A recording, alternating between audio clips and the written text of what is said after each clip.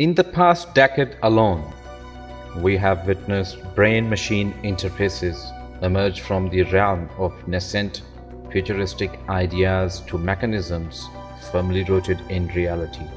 There's still so much we don't know about the human brain, but better technology and an abundance of funding in this field are turning the tables very fast. Until the start of this century, the idea of integrating human brains with computers seemed like something from the Star Wars, but the past few years have seen the creation of the realms of Metaverse and Neuralink, showing that humans actually are headed towards becoming humanoids or androids. Immortality has long been the most wanted item on humans' wish list, but now technology is about to convert this dream into reality.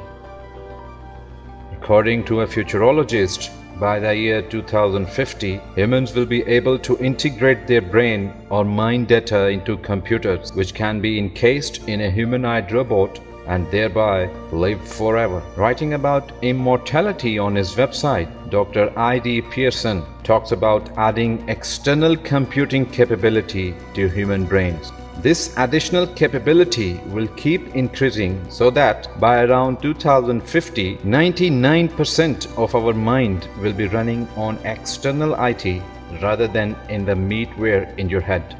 This human-computer mind meld will be seamless, says Dr. Pearson, who is a member of a network of technology futurologists called Futurizon. Well, that sounds very fascinating and too good to be true. But 50 years ago, no one thought that the smartphones and internet can actually exist. So there is quite a chance that by the year 2050, we will be having androids or humanoids of our deceased loved ones sitting across the dinner table with us. Imagine uploading all your memories, your personality traits, your likes and dislikes, your social connections, your values and your habits into a robot or a humanoid that will act and perform exactly like you when you die. The only difference will be you wouldn't be in there physically, but digitally. Ground realities indicate that Dr. I.D. Pearson wasn't wrong at all. At the recent Global Future 2045 International Congress held in Moscow, 31-year-old media mogul Dmitry Itskov told attendees how he plans to create exactly that kind of immortality. First, by creating a robot controlled by the human brain, then by actually transplanting a human brain into a humanoid robot, and then by replacing the surgical transplant with a method for simply uploading a person's consciousness into a robot. That seems terrifying, amazing, and disconcerting simultaneously.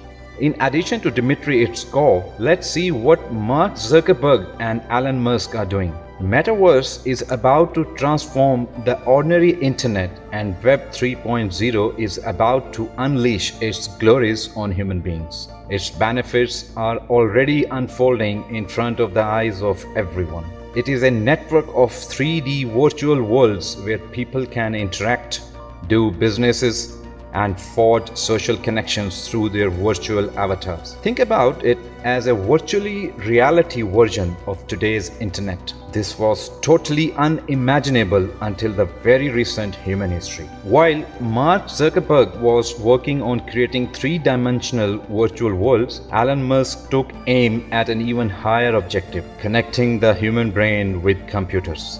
Elon Musk created Neuralink with an aim to develop brain-machine interface by measuring the flow of brain's neurons with the help of physically implanted electrodes in the human brain. There are over 86 billion neurons in the human brain. They send and receive signals from your brain to the other body organs in a two-way traffic. Initial goals of Neuralink are to read and measure the flow of all such neurons in the body through its specially designed brain implant chip N1. Neuralink is Elon Musk's neurotechnology company which develops brain-machine interfaces. These devices have uses ranging from treating Parkinson's disease and restoring bodily functions in paralyzed patients to controlling computers with your thoughts and communicating telepathically with other users. All of this is towards the ultimate goal of facilitating a symbiotic relationship with artificial intelligence. And while the benefits of AI becoming Cortana from Holo seem great, the risk of it becoming Skynet from the Terminator is extremely asymmetric. Now, imagine the endless possibilities. If all such technological research of Dmitry Rskov, Metaverse and Neuralink are combined and this link of human brain with the machine is actually established. This fusion can give us more knowledge and computational ability than we could have ever achieved with just our normal brain. So, by the time the human body conks out and you are ready to die, there will be no need to upload your mind to cloud. It would simply grow into the new platform of some android seamlessly. In other words, the mind is very much still you, and that data can be transferred or connected to a humanoid robot or android. From there, of course, you can connect to different androids of different shapes and sizes, and presumably they don't necessarily need to be humanoid. On the other hand, 3D printing is now capable of using material which is similar to human flesh and skin. So the androids could be hyper realistic. Again, that sounds a bit terrifying. The technology necessary to replicate humans is highly accurate detail either already exists or is about to be developed. But the question is, should companies or anyone be allowed to go ahead and bring all that technology together and produce highly realistic human-like androids that are indistinguishable from actual natural-born humans?